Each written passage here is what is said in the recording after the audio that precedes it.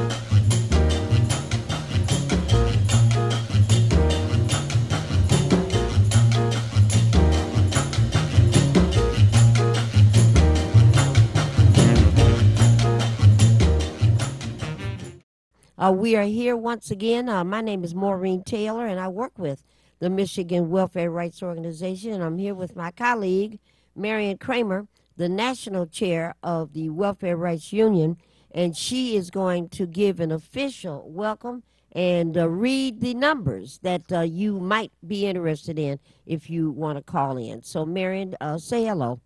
Hello, and, you know, we're happy to be here. We missed you last week, but we had things to do. And I want to remind you that we want you to come to the phone with your paper and pencils to take down information. If you should call in, you want to call in at 313-688-0342 or 868-0351 and 868-4336. Those of you that are on the computer, my heart go out to you. The website is www.tv33whpr.com. I say that because I've been having so much problem with this new computer I have. But welcome. We're back, Maureen. All right. I think we have. Go on. Things are very difficult all over the world, all over the country, certainly the state and the city. All kinds of things are happening all around us that affect our standard of living, our quality of life. So we have some folks that we're expecting to call our broadcast this morning. And say again? One, I think Willie has called in. Nothing there. She just said it. Nothing there. So we're going to have to call back. Okay. So we got some folks that we're kind of, we're not necessarily waiting on them, but they are going to call us and share a couple of things in terms of what's happening where they are. And in the meanwhile, what we'll do is get started. Marion already gave you the good advice. Come to your phone with something to write with and a piece of paper. For those of you that are complaining about the Welfare Rights hotline, we're complaining about it too. So we're going to put out a general call to Sylvia. Sylvia, the next time you're in the area, you have got to go down to Welfare Rights and let us re-tape a telephone message that's on our phone lines. And, you know, all these different projects we're in and people were calling us about different kind of programs or whatnot that we've been Different sponsoring marches. over different marches and whatnot. And we're going to take all of that off now and have people just call in if you want to leave a name and number, because this virus, Welfare Rights, is still on short time schedules. So we don't have the usual hours that we used to be in because everything is just so dangerous now. So call the office still, leave a message, and we will get back to you. And Marion, last night, the governor set up a new program. 10 o'clock last night, I got this message. And they got something. That's these allergies. They've got something called the Michigan COVID-19 Safety Grant Program. And what this is a program that it will provide up to $10,000 to small businesses. I heard that yesterday. So Victor and Miss Denise, if you own a beauty shop, you own a nail tech shop, you own a bakery, those small businesses and whatnot, you should be getting online and looking up the Michigan COVID-19 Safety Grant Program. Up to $10,000 is available. And you don't have to pay it back. And you do not have to pay it back if you use it to purchase or train for safety.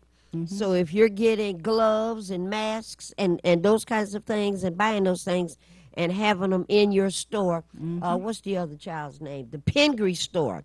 One of our church members that owns that one. Midland and Livernois. I saw him at one of those demonstrations. I promised to come up there and look at his store.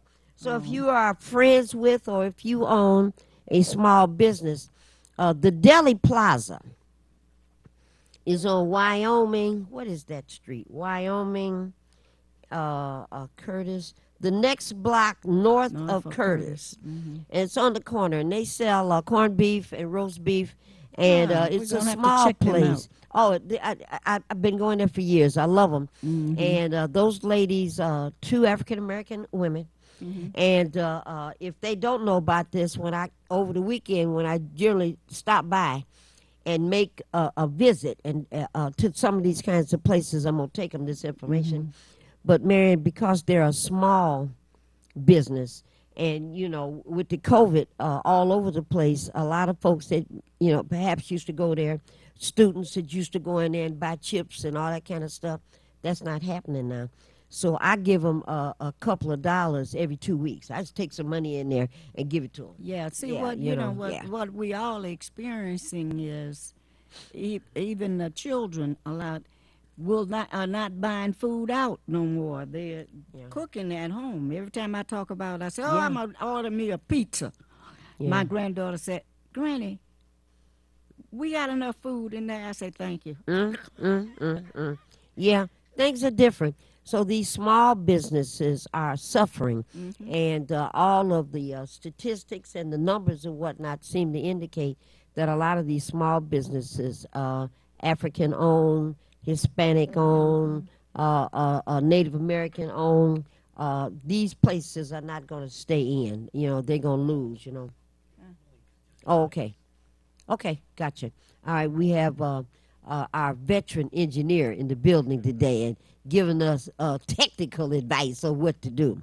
All right. So those of you that are able to hear us, 868-0342-0351-4336, you guys need to go to your neighborhood barber shop or your neighborhood sandwich shop. Take them $10. Just take them $10 if you want them to stay. Because things have been so bad. Mary, we're talking about 4 months now. March, April, May, June, and this is July. And it's been tough. So now this grant, the Michigan COVID-19 Safety Grant Program, it's going to be up and available for people to complete the application online. And it'll be ready Monday, July the 27th. And they're going to keep it up till August the 7th. So 7/27 through 8/7, July 27th through August the 7th.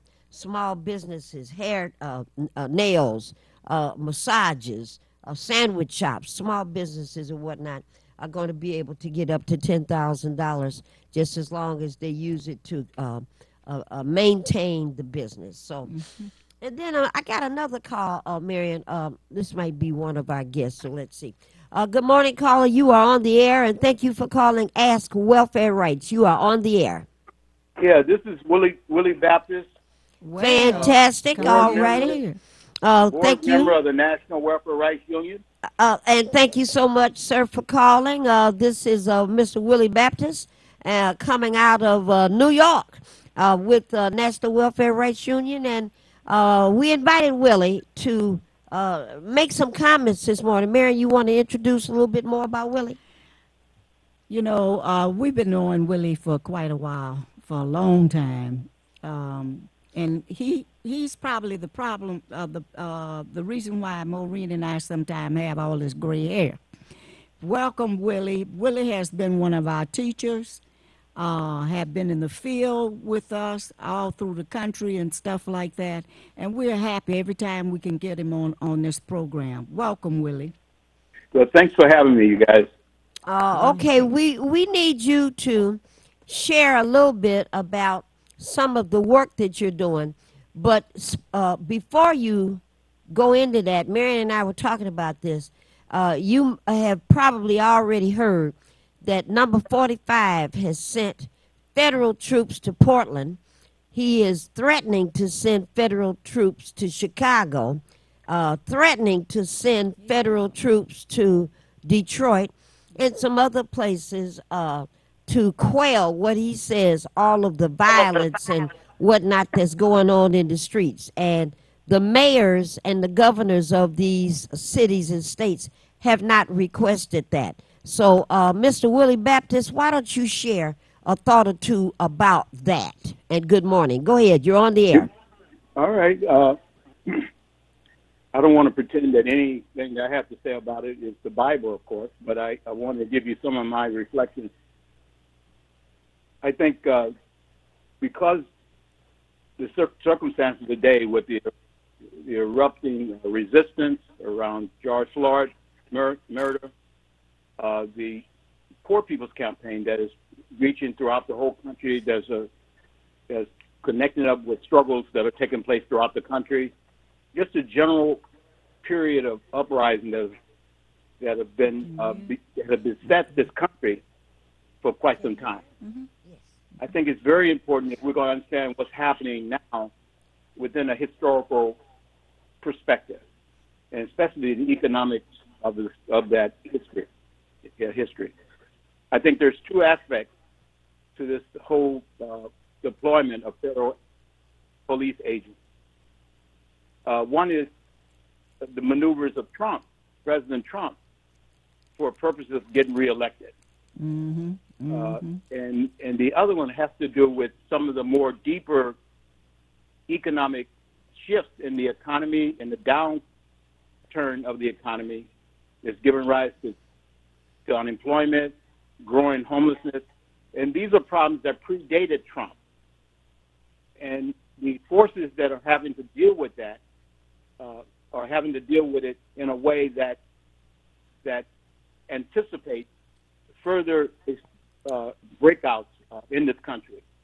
What we've seen so far, given the nature of our time, we haven't seen nothing yet. The 44 million people who've gotten their unemployment notice, they got their layoff notice and so forth. We haven't heard from that group yet. And this covers every community, every impoverished community. During the Watts uprising in the 1960s and in the Detroit uprising, in some 300 cities in the late 1960s in the ghettos, it was Harlem that fought the police.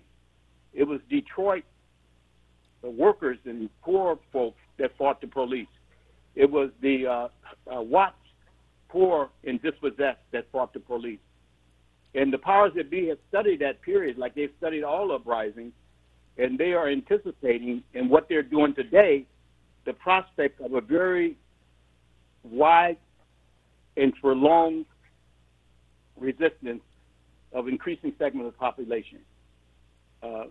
my estimate of the situation is that we haven't seen anything yet, because the problems of homelessness, the problems of water, the problems of housing, these problems are not being solved in this system of capitalism. They have not been able to solve it. Since the 2008 crisis, these problems have gotten worse. And what we're seeing today is a coronavirus that has aggravated this fundamental crisis that is very explosive. As you know, during the latter 60s, with the ghetto uprisings, the economic conditions, along with the police harassment that triggered those uprisings of over 300 cities or more, that they were conditioned by economics that included some 50 to 60% unemployment among the youth. That was then. It was in the poor black communities that erupted. But today, those conditions continue to persist and even gotten worse in the poor black communities, but it's also happening in the Latino community, in the red reservation, in the poor white slums that are accumulating all over the country.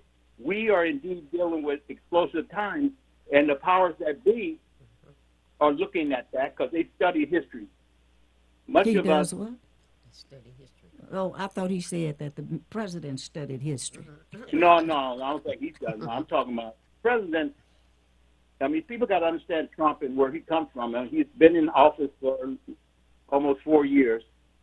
But the people who control the U.S. state apparatus, the political police, the military, Pentagon, the judicial system, that whole grouping of people has been controlled by a bureaucracy that's been in power for 80 years. They are having to contemplate the consequences of today's uprising and how far they're going to go. So what they do today is tied to that kind of historical perspective, which they've studied in their military academies, their police academies, and their think tanks. They are looking at what's happening, and they're looking at how these times are indeed explosive, and they're trying to respond to that. When I talked to Marion earlier, we talked about the prospect of a kind of fascistic police state apparatus.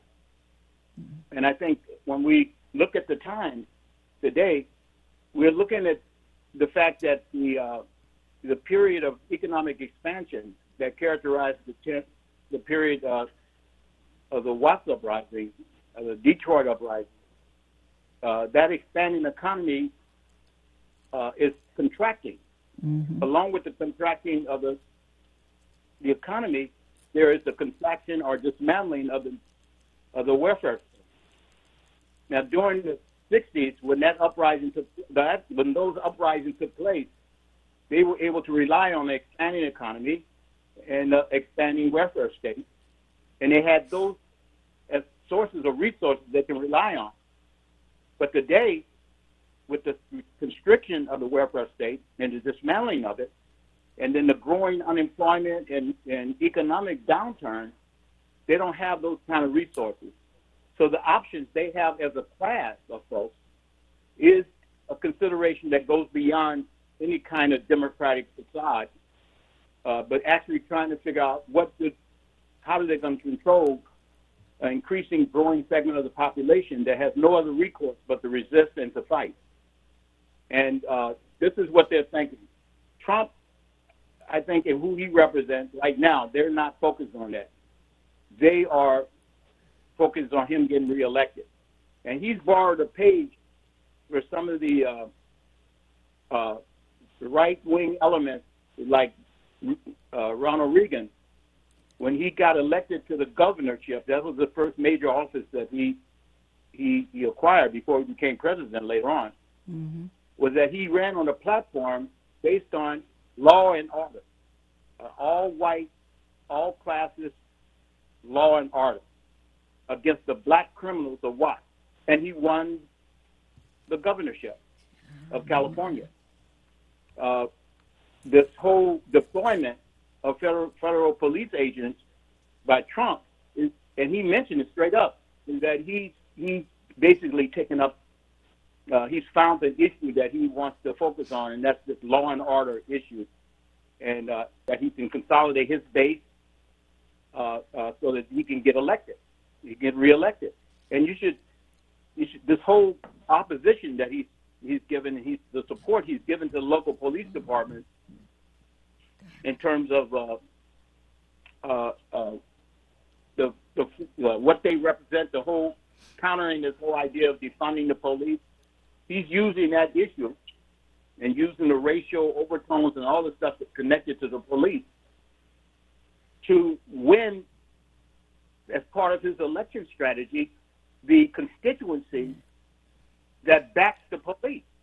The police represent a conservative voting base, and he's trying to secure the police votes as well as their constituency, conservative elements in some of these communities and cities that he's trying to appeal to.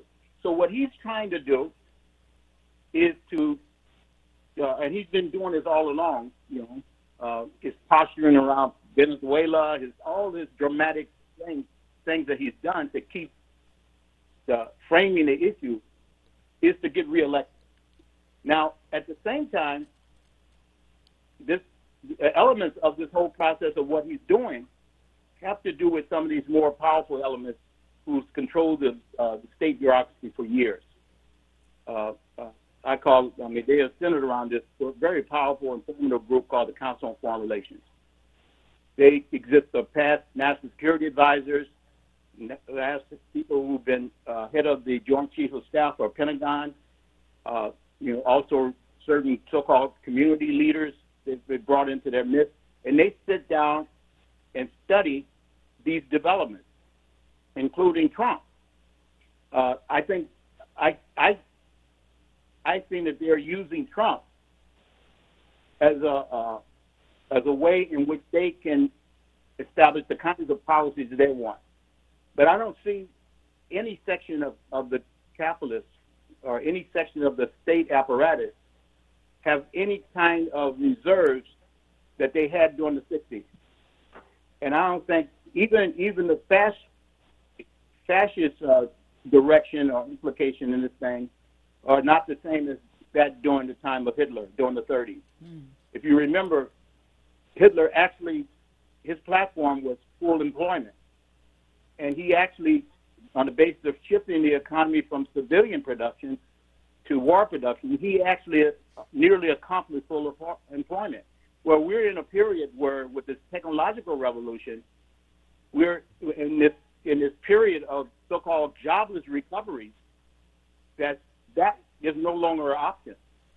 So the kind of political form of control in terms of fascism, something like fascism, is not going to be the same as what it was in the 30s. And those of us who are leaders and trying to organize against the injustices that are in the misery, water cutoff, housing struggles, that we have to have an understanding of who we're fighting and what we're fighting. And that means we have to have a historical perspective as much as on a level at least comparable to who we're up against. And these people are no joke. And Trump might be a joke, but they are no joke. Yes, they yes. Control so that's some of my reflections on events. Maybe if you ask some particular questions, I can make more sense of what I've just said.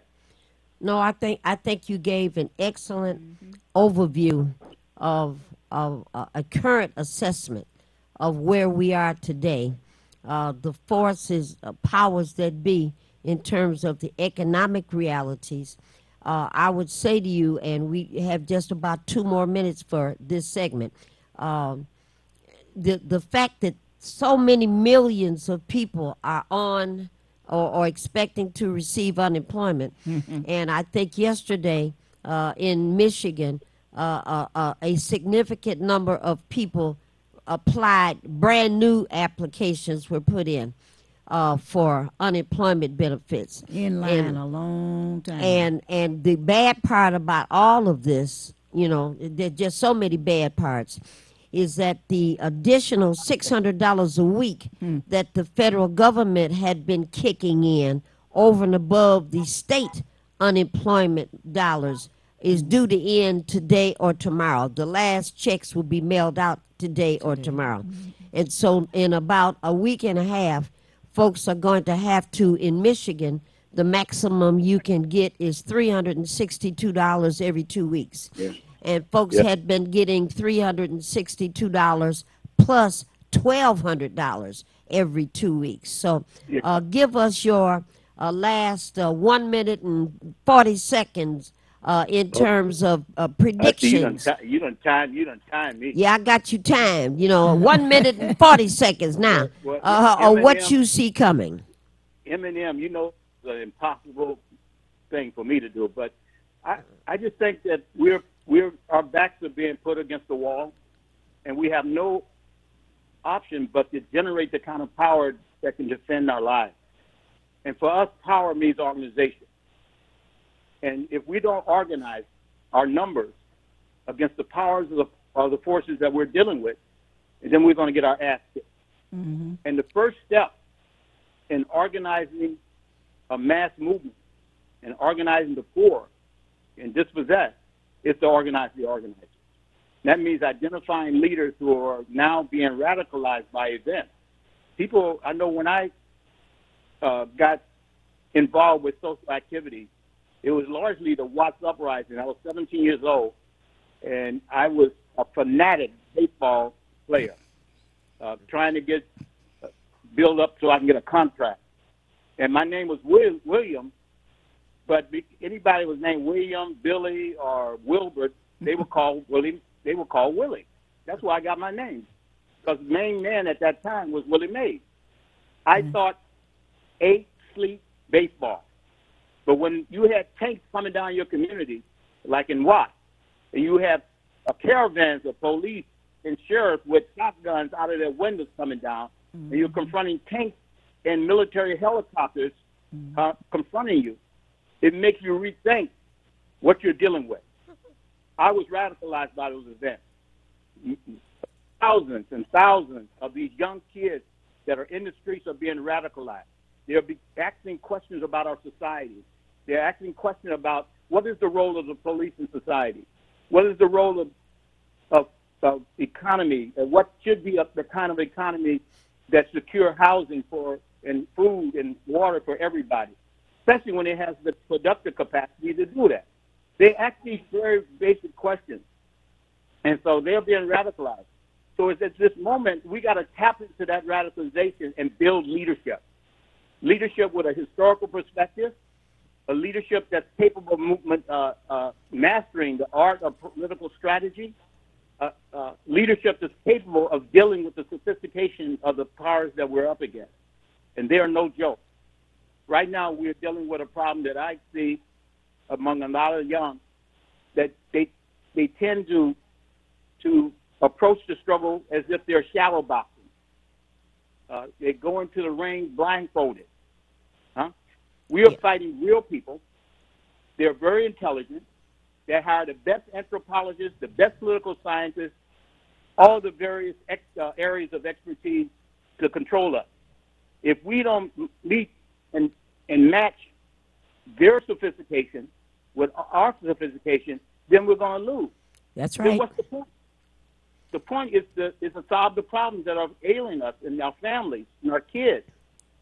Now, we're in for a long struggle because the problem is not going to be solved like it was in the 60s with the expansion of the welfare state and the expansion of the economy. More and more people are going to be facing problems. When we organized the Homeless Union, I'll stop here. We organized the Homeless Union during the 80s and 90s.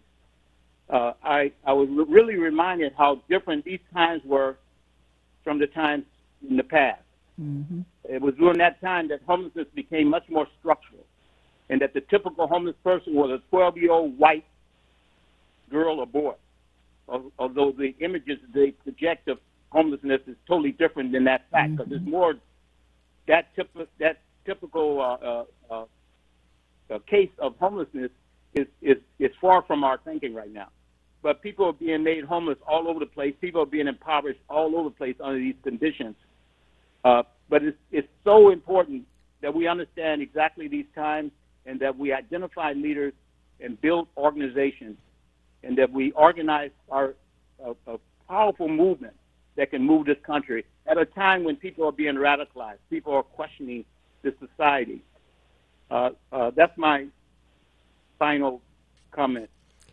You sure that's your final comments? Well, thank you, sir. We really appreciate that. And we're going to All be right, calling. Eminem. We All right, will Eminem. be Eminem. calling you again. All right. All right, Eminem. And thank you so Thank much, you. dear. Be careful and be safe, and talk with you soon. Yeah, you guys too. Back at you. Y'all be safe, man. All right. All Thank right, you now. Thank you. All right, peace. All right. Bye now. Bye. Good morning, caller. Sorry to keep you waiting, and thank you for calling Ask Welfare Rights. You are on the air, caller. Hi, this is Gracie from Highland Park. Well, Yeah, good well, morning, Miss Gracie. We're Good ready for morning. a Highland Park report. Go ahead. Well, before I do the Highland Park report, I just have to say how great it was to hear Willie this morning. And that as soon as I heard about in Washington people being swept off the street, it reminded me of the what happened during the Venezuela. Remember when people were disappeared? Yeah. It reminded me of that, and it just really upset me. So I'm really glad to hear that people in the nation are crying out about this. That's this right. is just not right. Yeah, That's right. That's not right. And two, Miss Gracie, before you give your report, I don't know if you noticed this, if you heard about this, Mary, you either. The moms in Portland, Oregon, all right, so they've been having pure hell in Portland for a couple of months now, and these young folks are out every day. Started off 300 or 400, then here come these unnamed, unmarked federal troops from somewhere, picking people up off the streets, like you said, Miss Gracie, and putting them in unmarked cars. And what started off with 300 or 400 protesters against violence is now 3,000 and 4,000 every night. But the thing I wanted to say is that the moms got together Monday or Tuesday of this week that just passed, and they started locking arm in arm in front of the protesters. And the mothers were saying, stop hurting these people. Stop hurting these nonviolent protesters. Well, these unmarked, unnamed soldiers fired tear gas at them, at the mothers. And it was just a mess. So that went on a couple of days. But what I didn't know, and I hadn't seen that till John Royal, National Lawyers Guild, told me, is that Miss Gracie, after a couple of days, the dads got upset. And the moms were already out. Well, the dads came out, and they came out with leaf blower machines. That's good. And every time the tear gas canister came, they fired up the leaf blower and sent the fumes back down the street toward these soldiers.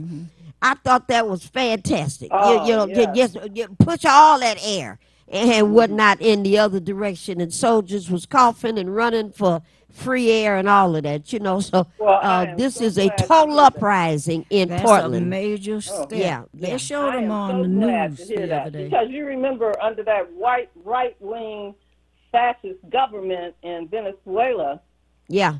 they what happened Before was Chavez. the moms got together and they were holding up the pictures of everybody who had disappeared. Yes. And now there's this whole nation of people, who were raised by these fascists. Yep. And what they're trying to do now is trying to figure out who they belong to, who their family, who their working class families were. Yeah. So, just a mess. We got some history. Yeah, and the other thing is, like, I remember from the 60s how the FBI, because this is the thing now, these mayors and police chiefs, they're saying, come on into the community and try to control this violence, against, what's happening in the neighborhood. But what people don't realize is that that's an invitation for these FBI to try to control and see who the leaders of the movement are. I remember that when we came home, Chuck and I, we knew our apartment had been searched. Certain things were missing from our apartment based on the kind of activities we were involved in. Yeah. Police Yeah. following folks around, sitting in cars, the FBI. So these, governments, these mayors and police chiefs who are inviting these FBI agents into the community are inviting them to crack down and follow leaders of this movement. Yeah, we have to be aware now. Ms. Gracie, I know you're going to give your report, especially on this tech event that's coming up. But just let it be stated that the mayor of Detroit has already threatened to file a lawsuit if federal troops are sent to Detroit. I know that that's what happened in the Attorney General in Portland or in Oregon filed one. And I think the one in Chicago filed as well. So I don't know, at least those three places, none of us are asking for federal troops to come in and do nothing here. We don't need that kind of, interference at all. So what a mess. I think we're heading toward civil unrest, Ms. Gracie, across the nation. And okay, go ahead. And we're waiting on your tech report. Then Marion's got something to ask you. Go ahead. No. Okay, and before I give my report, in the Free Press today, Craig, there's a report from him. Front page, he says these FBI agents aren't going to be in here to, deal with protesters, but he supports them being in to fight the violence that's happening in the community. So we're not feeling that. We better watch it. Yeah, we're not feeling that. We're not feeling that at all. I see that more and more people are beginning to come out also, because there was a press conference yesterday of some folks out that we know.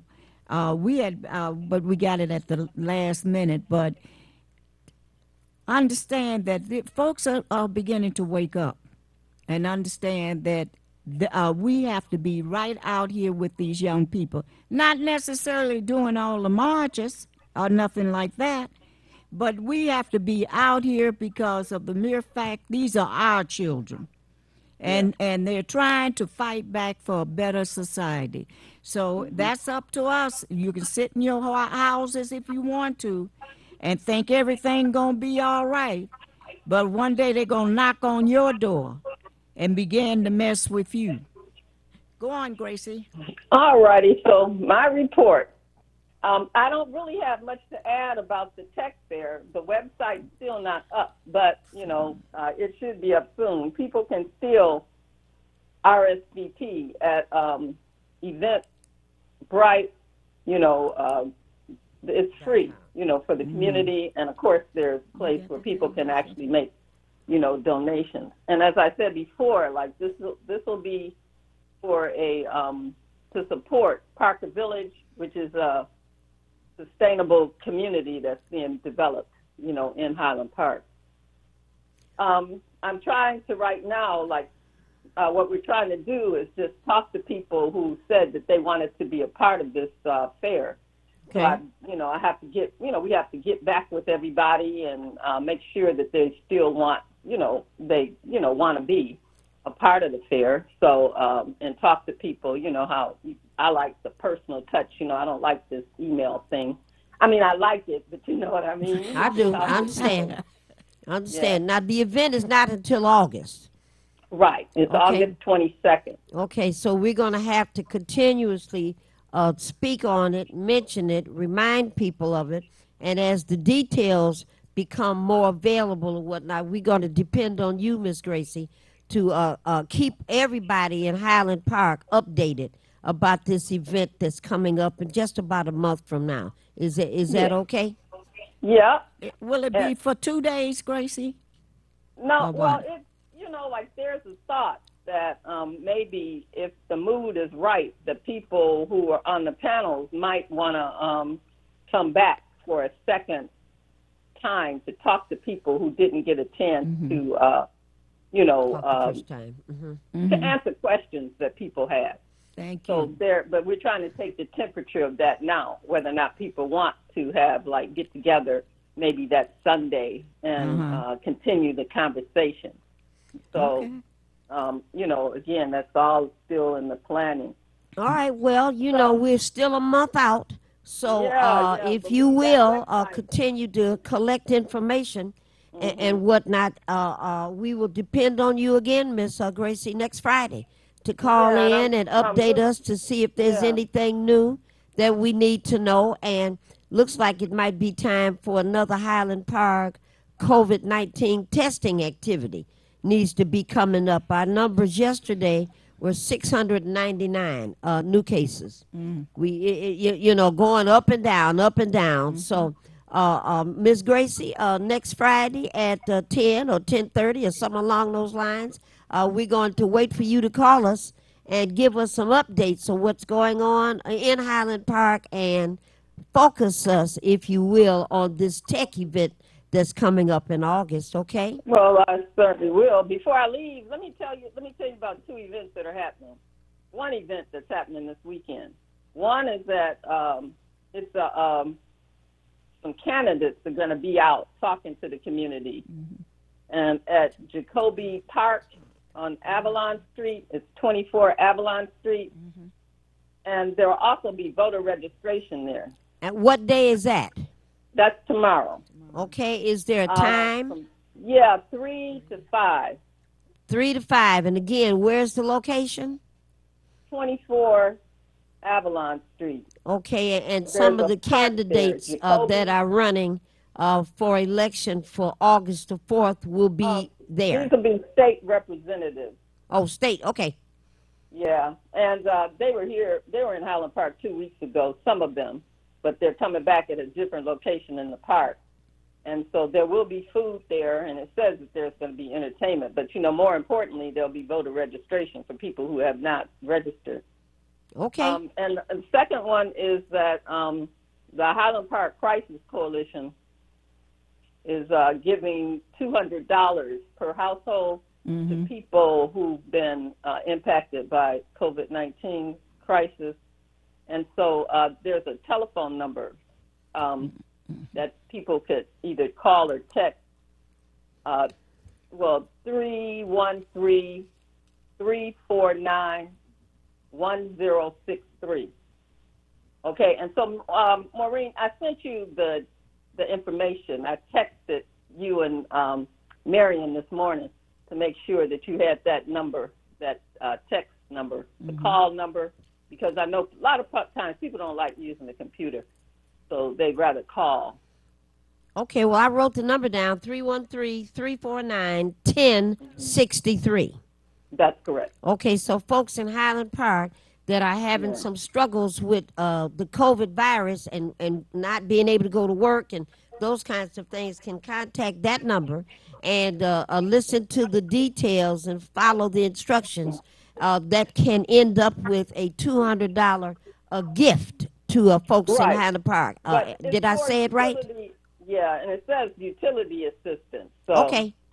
Okay. Miss Gracie, thank you so very much. Mary, you got anything to add? No, Gracie did a tremendous job. And thanks for always being there for us, Gracie. All right, Miss Gracie, you don't have any more time to fool around on the phone. Get off this phone and go back to work here. You mean I can't talk about the Poor People's Campaign? No, it's too late for that now. You got to go back to work here. All right. Thank you, Miss Gracie. Okay, bye-bye. All right, goodbye. 868-0342, 868-0351, 868-4336. All right, Marion, we've had some really good reporting going on this morning, and we're down to about our last 10, 11 minutes, so go ahead. One thing I want to do is get Linda to give us a report probably next week on the question of the schools in Highland Park. Yeah. And what's happening. Yeah. And we probably should have some more people to call in around your school and every other school, because this is a big struggle. It's a big deal. Big deal. And this is really, and I know children don't understand the full thrust of what's going on, but we need to let them know, look, this is not your fault. It's the fault of, and show who the real enemy is in this. All right, Marion, here's some information that may be helpful. Now, you may have heard of this already. My sister contacted me and told me about a new app, and it's called VIA, V-I-A. I was trying to think. Isn't that the name of the trains in Canada? Isn't it the VIA Canadian? V-I-A. All right, well, Sure is. isn't that what it is? Okay, so this is V like victory, V-I-A. This is a new application. You have to access it with your phone. So those that want to know, can you access it with a computer? I don't know that, but I'm saying you have to access this with your phone. So you pull up, go to your Google search and put in V like victim, I like I, and A like apple, and push enter, and then follow the instructions on the phone. Now, Marion, what this is a transportation application. You know how you have Uber and you have Lyft? Well, this group has just pulled itself together. I don't know the origins of it, haven't researched it yet because I just heard about it yesterday. But you can go to the VIA app, fill it out. You have to give all the information. And what it will provide is 5 daytime rides, 5 per month for $2. So you can get picked up at Highland Park and taken to your doctor's office in Detroit, and it'll cost you $2. You can only do that 5 times in a month. Now, if you have a job and you don't get off until 1 o'clock in the morning, or my sister gets off at 11:30 at night, and sometimes, you know, they're sharing cars over there, and she found this app, and she is eligible for unlimited nighttime rides. That's wonderful. Unlimited, so $2, all right? So that's the VIA application, $2 per ride. 5, you can get 5 rides you're eligible for in the daytime, but at night, if you need transportation to your job, from your home or from your job back home, you have unlimited nighttime rides. Now, this is a new program, and, you know, everybody has to be careful of everything now, you know, so you still have to wear the mask. You still have to pay attention to see who's coming to pick you up. You know, whatever else, safety is always an issue. You're in a car that maybe others have been in, so you need at least 1 glove on, if not 2. So when you get in a car, you want to make certain that you're not touching surfaces that maybe the driver hadn't cleaned off. But that's what this is called, the VIA app. Now, I'm sure it's only $2 in the beginning, and if it works well, another 2 or 3 months, it'll be $5, and another a few months after that, it'll be $10. You know, well, I don't think they're going to give you the car, but no, but it's going to cost more money. So I just heard about that one. Tomorrow is Saturday, so up at the Dabo Center, the Detroit Association of Black Organizations on Grand River in Wyoming, they're doing free COVID testing. Free testing. Free testing. We'll say it again. I've said it before. Free testing. And the person will say, how much is it? Free testing. Free testing. And people need to go and get this test taken because Marion just mentioned something that's going on at the schools. And if you didn't know, there's 600, 700 Detroit public school kids that are being bused or taken to school by their parents. And the courts, in a court case that by any means necessary, file talking about the dangers in sending kids to school so quickly. And the judge came back with a decision, and the decision was all of the children that are currently enrolled in summer school have to be tested. So the first 200, 250 got tested, and 2 of them so far have tested positive for the virus. And of course, that's not a surprise. So, the next 200, next 250 are about to be tested, and I'm sure it's going to be that same thing. So that becomes important. So people need to go and be tested. Don't forget about D.L. Hughley sitting on TV in Houston doing his routine and passed out, hit his head, ended up with a concussion, and they tested him for the virus while he was in the ER, and he was asymptomatic. He had the virus and didn't know it. And he's apologized many, many times for infecting others, and he had no idea that that was going on. This is where we are. All right, rental protection. The governor's rental protection program ended, I think, last Friday. And let's see, today is the 24th, so that would have been the 17th. So no longer are residents in Michigan who are living in places where they have to pay rent, they're not eligible or not protected anymore. This protection started back in March, but they're no longer protected.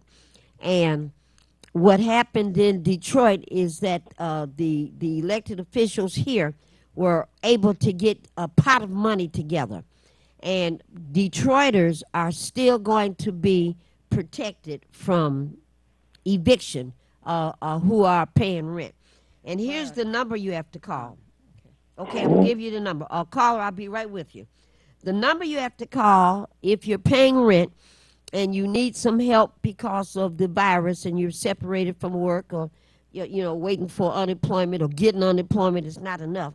You have to call United Community Housing Coalition. Area code 313-963-3310. 963-3310. And if you can't get through, you have to leave a message. No point in calling Welfare Rights back to say I left a message and nobody called me back. You have to call. You might have to call every hour because everybody's on the phone trying to figure out what they can do so that they don't get evicted and don't get thrown out of their apartments and homes. So, and did you see the news last night when the young lady that worked for housing said if the government didn't move probably today or tomorrow or something like that, a lot of people will be evicted by next week. Well, not in Detroit. Yes, it was. No, we got money in Detroit. You know about it. Yeah. But she didn't know about it. But and I looked at it. Well, the bad thing about this is that Highland Parkers don't have any protection. This wasn't Highland Park. No, but I'm saying Highland Park doesn't have any protection. Hamtramck doesn't have any protection. Nobody else. So only Detroit so far has had a pot of money put together to keep people inside. And of course, the issue here is going to be, you're right, how do you let everybody know that that's what's going on, Caller, thank you for waiting. You're on the air. Caller, you on the air. Caller, I think you switched over. You are on the air. Thank you for calling Ask Welfare Rights. You're on the air, caller. Well. Okay. So, again, the number for rental protection is 313-963-3310. All right. Now, Marion, DTE has a whole bunch of new programs that they're trying to roll out. One of those is the Energy Waste Reduction Plan.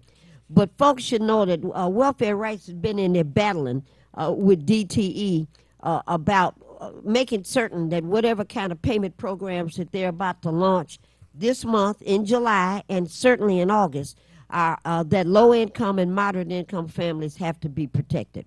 So these programs being sent out by DTE are managing these kinds of programs. Caller, you're the last caller of the day. Quickly. Grand Rising, my she-rose. And how are you this afternoon, Reverend Malik Shabazz? How are you? Blessed and highly favored. I just want to get a quick announcement out if I can. Please, you have 41 seconds. Yes, ma'am. Sunday at 4 p.m., we will have prayer, rally, march, distribution of Crime Stoppers reward flyers. Nathaniel Townsend, a 4-year-old baby, and that's where I come from. 4-year-olds are babies, and to be protected and loved. His body ended up being bullet riddled, and we must say there is no safe haven for anybody killing children. If it's killer cops or if it's El Negro, there can be no safe haven for killing babies and children and women and our elders. So we're asking people to come on out, bring a mask, bring a mask, bring a mask. But Sunday, 4 p.m., 18611 Burwood, that's in Detroit, 48221 zip code. Got it. We'll be by. We'll be there at 4 o'clock this Sunday. Thank you, my sisters. All right. Thank you so much. Be blessed. All right. West Side. Just right off of Wyoming and Myers. Burwood. Isn't that the street that Ann just moved to? Burwood? I think so. Yeah, that's where it is. All right. Okay, the last message of the day. If you're looking for a testing site, a COVID virus testing site that's near you, what you want to do is go to, on your computer, you can always go there and look up michigan.gov/COVID, okay, and push enter, and then it'll tell you, where to go to get the actual sites. Or you could just go to 211. If you go to United Way and call 211, and they'll ask you for your zip code, and you tell them that you're interested in going to a testing site near you. They'll give you that information, 2 or 3 places and the times and whatnot. Marion, we're down to our last minute and a half. You have 30 seconds to say good night. Good night to you, Maureen. But again, I'm glad we were able to make it here today, and I hope that you get active. The more you move around, the more you're going to learn about what's going on out here for the benefit of the next generation. All right, Willie, thank you so very much. You can't hear this, but we're glad he called. Gracie, thank you so very much for giving us an update. But let's remember what both Gracie and Willie and Marion has said. We have to pull ourselves together now. There are no choices. There are no choices. We don't do something about this COVID virus and all of this presidential push to put kids back in school. Be able to. It's going to be a whole lot of things that's not going to happen. Be able to vote. Sit around and wait. Yeah, if you sit around and wait, things are not going to happen the way you want. So August the 4th, there is a primary. I urge you, contact your voting location to make certain that they're going to be open. A lot of these schools and a lot of these churches where the voting machines are, they're closed because of the virus. So don't get caught unaware. You still have time. Make certain if your voting place is not open, make your plans to get down to West Grand Boulevard and voting at the clerk's office. With that, we'll tell everybody, family and friends of Miss Elvira Wickerson, we miss her so much already.